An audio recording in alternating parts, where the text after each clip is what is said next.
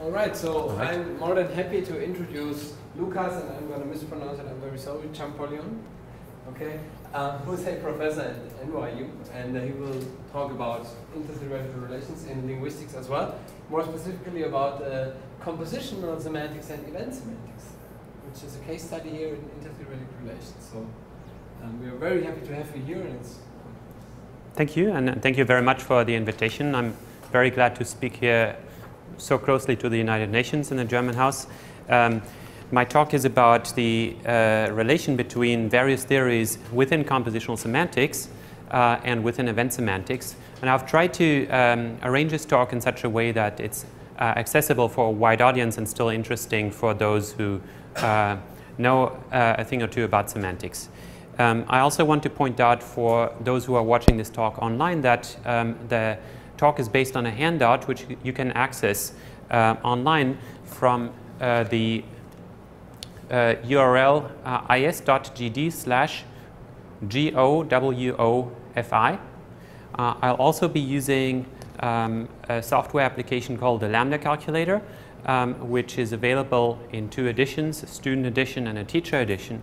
The student edition, which I will not be using in this talk, is available at lambdacalculator.com. The teacher edition is available to anyone with teaching credentials. From me, it looks like this, and I'll be using this to show some examples of derivations within Montague semantics as we go along.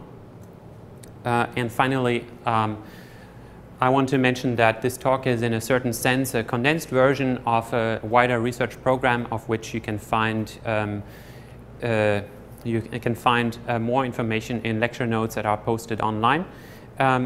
If you want to use the Lambda calculator in order to follow the derivations along at your own pace after the talk, then you are welcome to do so. In order to do that, you will need to download a companion file, which you can get from is.gd/YISUBI.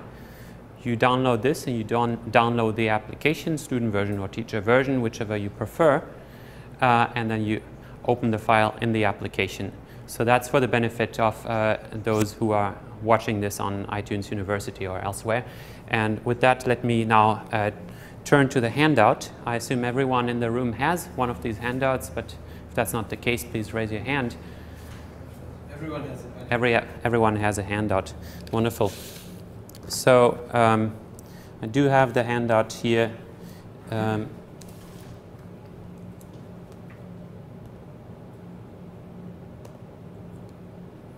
So it looks like this,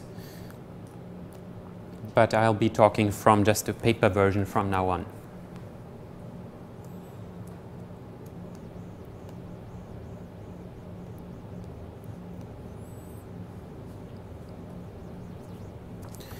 Okay, so within compositional semantics, there are different theories of the meanings of words. Typically, these are not words like horse and cabbage, but these are logically more interesting words, shall I say. Things like and, things like every, and other quantifiers, and things like the natural language word not. So you recognize these words as those that have corresponding equivalence or near equivalence in predicate logic. And so one of the success stories of Montague semantics, which I will be using interchangeably with the term compositional semantics, is that there is a close match between natural language and predicate logic, as well as the relatives of predicate logic, such as modal logic, for example, with respect not only to the way in which the truth conditions of entire sentences, entire formulas can be derived, but also with respect to the way in which the contributions of individual expressions, like individual words in language, individual logical connectives in predicate logic, the contributions of these expressions to the entire sentence or to the entire formula in which they occur can be modeled. Now, within compositional semantics, within Montague semantics, there are debates, for example, debates about whether the meaning of and should be represented in a similar fashion in natural language to the way it's represented in predicate logic, which amounts to intersecting two sets, or whether it should be represented, for example, as putting together two individuals to form a collective individuals. This is just one of several examples of debates that are currently open within compositional semantics. What I want to do in this talk is I want to showcase three of these debates, one having to do with quantifiers, one having to do with conjunction, and one having to do with negation. And since this is a conference on intertheoretic relations, I will talk about the ways in which these debates, these three debates, relate to a different set of assumptions, which I will talk about under the heading of event semantics. Event semantics comes from the work of Donald Davidson, Terence Parsons, and others within philosophy and linguistics, and it concerns itself with the idea that the meanings of verbs involves reference to events. For example, if we consider a transitive verb like stab, then whereas Montague semantics proper, that is, Montague semantics in the style of Richard Montague himself and in the style of those after him that do not use events, whereas Montague semantics proper represents the meaning of stab as a set of pairs of a stabber and a stabbee, event semantics would add events into the mix, and that might have different forms. It might mean that the verb stab denotes the property of being a stabbing event, or it might mean that the verb stabs denotes the relation that holds between a stabber and stabbee and a stabbing event, or intermediate forms between these. So what I want to do in this talk then is talk about how assuming event semantics influences the choices that one is led to make when it comes to modeling the semantics of coordination, of negation, and of quantification.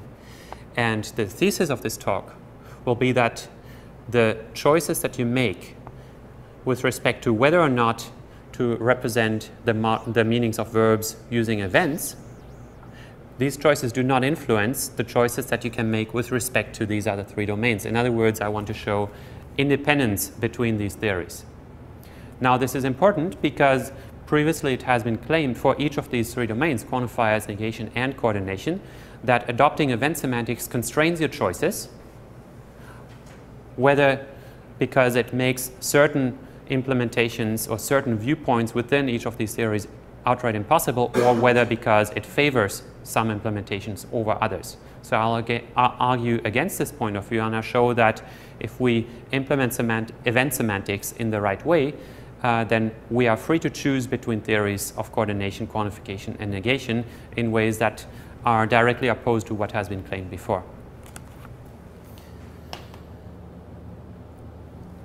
Now, I want to start by portraying three cases of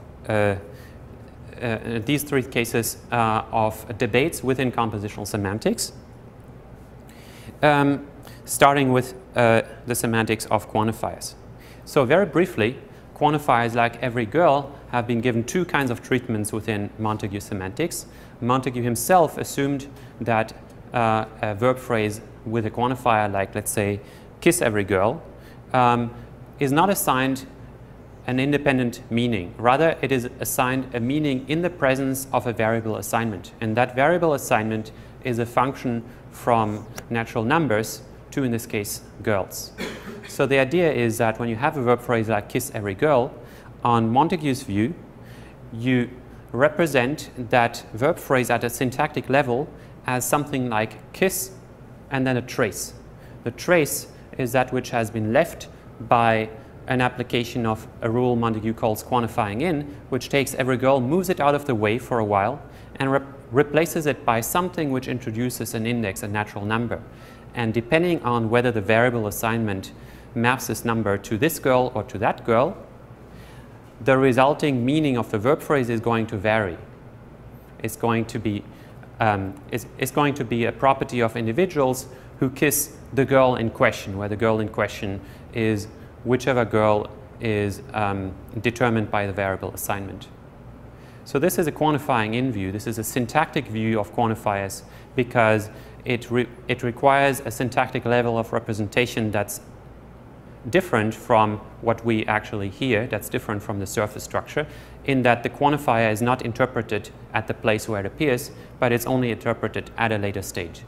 Now, in contrast with this, there is also a semantic view which has been put forward by for example, Hendricks and Barker, on which the meaning of kiss is type shifted, which means it is changed from a set of pairs to a relation that holds between a person who kisses and the meaning of a generalized quantifier. So that kiss every girl will then be given a semantic meaning that's independent of any assignment function. It will denote the set of all those entities that kissed every girl. So we now have a syntactic view and a semantic view of quantifiers, and the question is, first of all, which one is the correct one? And I won't answer this. But the second question is, if we also adopt event semantics, then are we forced to choose between one and the other? And here I will argue that we don't. I will do so in a little while. And before I get into the technical details, I want to introduce the two other case studies, namely coordination and negation. And then I'll say what I'll do, and I'll go into the details a little bit. So what I'll do in the case of conjunction is I'll consider two theories. On one theory, the basic meaning of a conjunction like and amounts to intersection of sets, so that if I say John walks and talks, I take the set of walkers and I take the set of talkers and I place John in the intersection of these sets. On the other theory of and, which we might call the collective formation theory, if we have a sentence like John and Mary met, there is nothing to intersect here.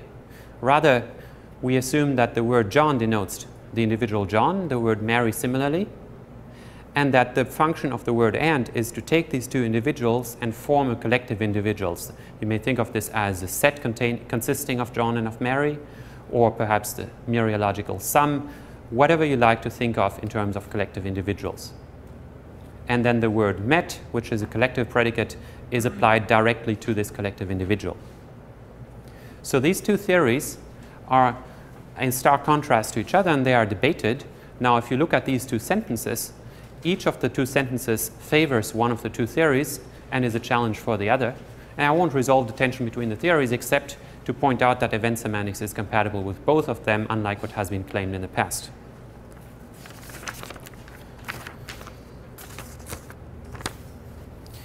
And finally, the last opposition that I want to highlight is between two theories of negation. And here I want to focus on truth functional negation, that is, on the kind of negation which is intuitively best thought of as a natural language correlate to predicate logic negation. Something which takes the truth value and flips it around, or if it applies to a verb phrase, as in it did not rain today, something which takes, as in Brutus did not stab Caesar, as something which takes a set, namely the set of those that stabbed Caesar, and turns it into its complement, namely the set of those that didn't stab Caesar. Now, one of the theories of negation says that negation in natural language simply means the same as negation in predicate logic. That is, it amounts to forming the complement of a set, or equivalently to applying logical negation, give or take some type shifting in order to apply it to the right kind of constituent. The other theory of negation is more involved, and it has to do with the idea that in event semantics, many people think of the meanings of verbs and of verb phrases, and more generally of the constituents to which negation applies, in terms of sets of events. I'll say right away that I'll argue against that view, but the standard and the received view is that on event semantics, a verb phrase like stab Caesar denotes the set of all those events in which Caesar was stabbed. In this case, presumably a singleton set. The question then is, if that's the meaning of stab Caesar, then what should be the meaning of don't stab Caesar or not stab Caesar? So when you have event semantics, it has been claimed that it is not possible to give a meaning to negation in terms of complement or in terms of logical negation. Without going into the details, I will show that this is not so, and that it is possible to give the classical meaning of negation even in the presence of event semantics. But in order to do this, and in fact in order to do what I've said is possible with respect to coordination and with respect to quantification, we first need to look a little bit more closely into event semantics, and then we'll have to introduce a little twist to the way that event semantics is usually implemented. For this, let's look at quantification in a little bit more detail. If you assume that verbs involve reference to events, then these events need to be quantified over, and it is usually assumed that this happens by an existential quantifier. So that if you say something like Spot barks, then this is represented as a formula or as equivalent to a formula in predicate logic in which there is an event which is existentially quantified over, and this event is a barking by Spot. Now, as soon as we add quantifiers or negation into the mix, we have to think about the scope of this event quantifier with respect to the things that we have added. So that, for example, Spot didn't bark, in principle, could have two meanings depending on whether negation takes scope above or below the event quantifier. However, we find empirically that of these two meanings, only one is ever attested, and we'll find the same also in the cases of quantification more generally. So, in general, the event quantifier always takes lowest possible scope. What this means is that if I say Spot didn't bark, this does not have a reading that can be paraphrased as there is an event in which Spot didn't bark. It only has a reading that can be paraphrased as there is no event in which Spot barks. Now, one way to appreciate this is that the unavailable reading is almost trivially true. It's made true by any event that happens not to be a barking by Spot, for example, by the event of me giving this talk. Now, we see this in other examples. No dog barks, every dog barks, and so on. I won't go into the details except to point out that in all of these cases, the event quantifier always needs to take lowest scope with respect to the universal quantifier or the negative quantifier. Now, I want to introduce the standard, the traditional way of doing event semantics within the framework of compositional semantics, then show that this does not predict the observed low scope of the event quantifier, and then introduce a fix that consists in introducing the event quantifier as low as possible within the entry of the verb. And as we will see, this will account for the low scope of the event quantifier and make the facts we've just seen possible. As a side product, this will allow us to use either a syntactic or a semantic theory of quantification, which is, of course, the point that I'm arguing for, that you don't have to choose between these two. So first, let's look at the standard way that things are done. And here I want to use the lambda calculator. For those of you who are familiar with the lambda calculus, to illustrate my point. For the others, I want to simply say that one simple way of thinking about the way in which event semantics is traditionally implemented within Montague semantics is that verbs denote sets of events, or another way to think about it is verbs denote predicates which hold of events, which are true of events. For example, barking denotes a predicate which is true of an event if it is a barking event. Give or take the introduction of arguments. I'm simplifying a little bit here. Moreover, not only verbs but also verb phrases and indeed entire sentences like Spot barks are represented in the same fashion, so that, for example, if barks is represented as the set of all barking events, or in lambda notation, lambda e barking of e, then Spot barks is represented after a few instances of beta reduction in exactly the same way, namely as the set of all barking events whose agent is Spot. I'm saying the same way because the point is that this verb this constituent here, which corresponds to Spot barks, denotes a set of events just like barks denotes a set of events. Once we've done this, once we've computed the meaning up the sentence in a compositional fashion, we then need to turn this into a truth value, and the way that this is done standardly is by an operation called existential closure, whose role is to take a property of events and assert that there is an event of which this property holds. In this case, there is a barking event whose agent is Spot. Now notice that this existential closure is a silent operator which is introduced at the very top of the sentence, and this is where I'll argue the problem lies. The problem with this is that it is not easily possible to think of the meaning of a verb phrase that contains a quantifier, or of a sentence that contains a quantifier, as a property of events, if indeed we want to represent meanings as sets of events or as properties of events. For example, if you have a sentence like "no dog barks," then, well, you have to ask yourself, well, what could be the property that holds of an event such that we can say of this property intuitively, well, that's what corresponds to the meaning of "no dog barks." And we might say an event in which no dog barks. Well, if we say this and then we apply existential closure, then we essentially say, well, this sentence means there is an event in which no dog barks. But remember that this is not an attested reading of this sentence, because there is an event in which no dog barks is made true by the event in which I'm giving this talk, since in this event, hopefully, no dog barks. So if we want to use this way of doing things, and this is the standard way of doing things, we need to move the quantifier out of the way using an operation along the lines of quantifier raising, and this is exactly what is done here. So the meaning of "no dog barks" is not at first given in an assignment-independent way. Rather, it is given as something which depends on a choice of dog, and which then is modeled given this choice of dog as a property that holds of an event if that dog barks in this event. This is then closed off by saying that there is an event in which the choice of dog in question barks, and then finally the quantifier is introduced in order to say that there is no dog, such that the choice of that dog is such that there is a barking event in which this dog barks. What you've done here is a syntactic approach to quantifiers. Now suppose that for whatever reason you don't believe in syntactic approaches to quantifiers, suppose you want to use a semantic approach, well then you're going to have a problem, because there is no intuitive way in which we can think of the meaning of "no dog barks" in these terms. So what I'll argue is that the way in which we usually think of meanings within compositional event semantics, namely thinking of meanings as sets of events, is too simple. It's misguided. It forces choices upon us that we don't need to be exposed to.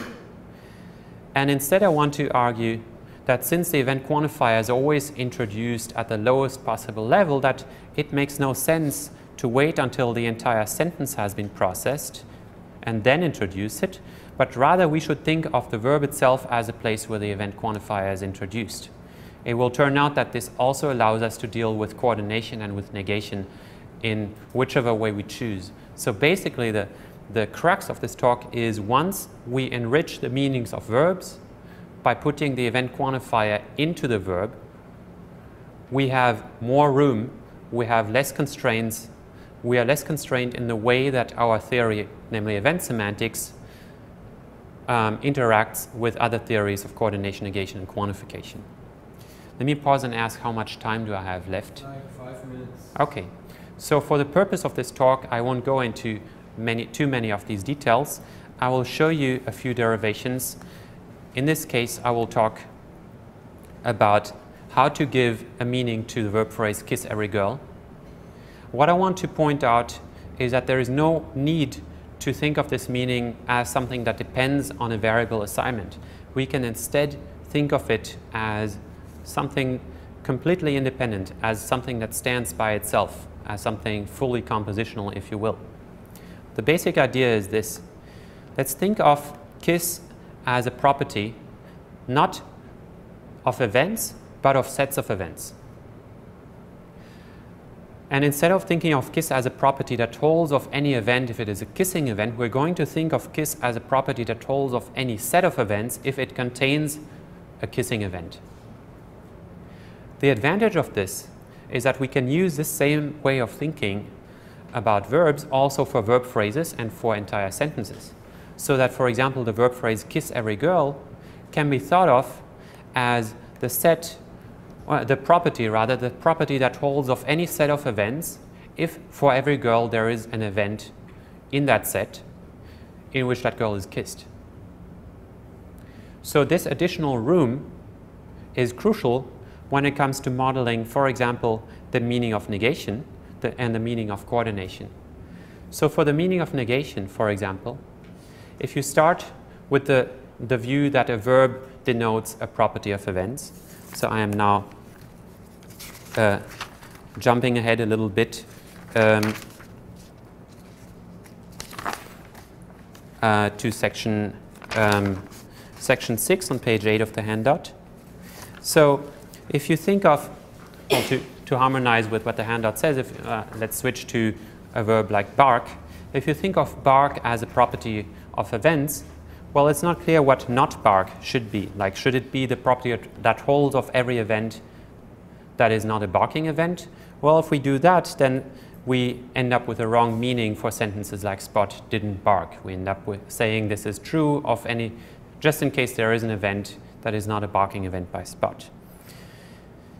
Now, suppose instead that bark is true of any set of events, just in case in that set there is a barking event. Now, on that view, it is natural to think of not bark as being true of any set of events if in that set there is no barking event. And likewise, we can think of Spot didn't bark as being true of any set of events that does not contain a barking event whose agent is Spot. If we take this view, then we can model the meaning of Spot didn't bark by first computing this property and then saying that this property holds of the set of all events whatsoever. Because if the set of all events whatsoever is such that no event in it is an event in which Spot barked, well, then that means that Spot didn't bark.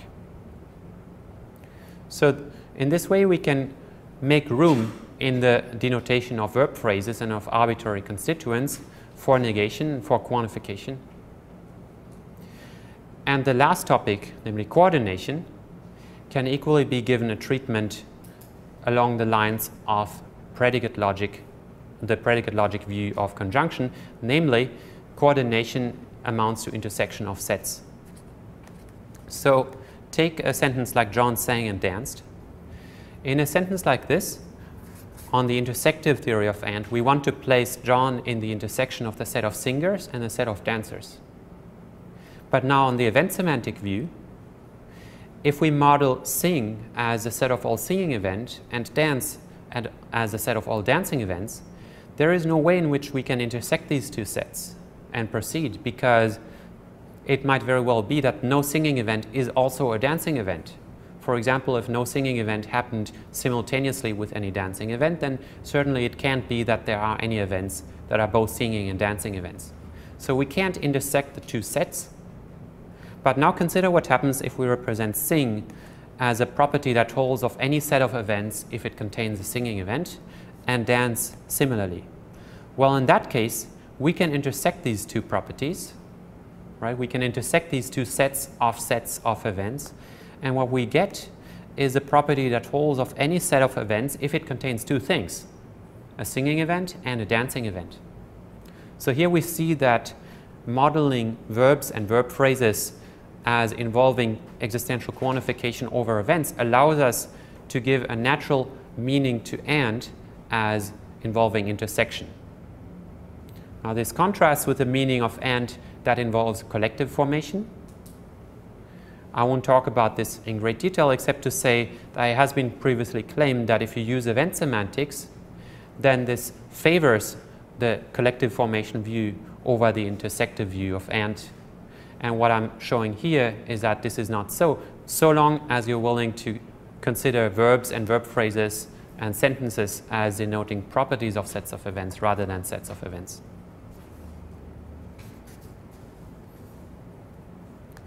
So, in conclusion, what I've shown here is that event semantics does not commit you to choosing one theory over another. In the case of quantification, the two theories with respect to which I've asserted independence are a syntactic and a semantic representation of quantifiers. In the case of negation, these two theories are a view on which negation is represented as logical negation. And as for the other view, I haven't talked about it in detail, but it involves introducing special fusion events which represent the sum of everything that goes on at a given time, kind of negative events, if you will.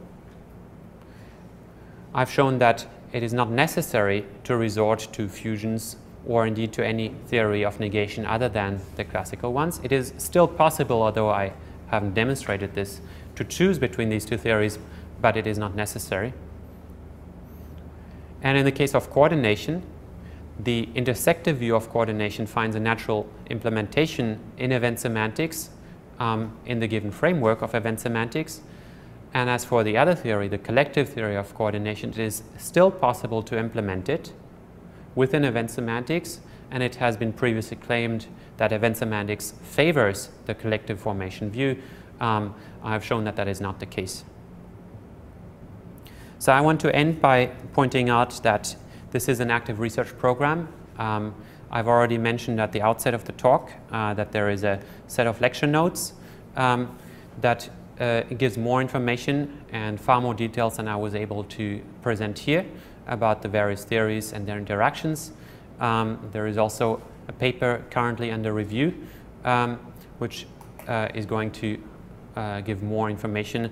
All the links, to the extent that they are not already here, are at the end of the handout, and I want to thank you again for inviting me to give this talk, and I look forward to the questions along with Christina. Thank you. Thank you so much.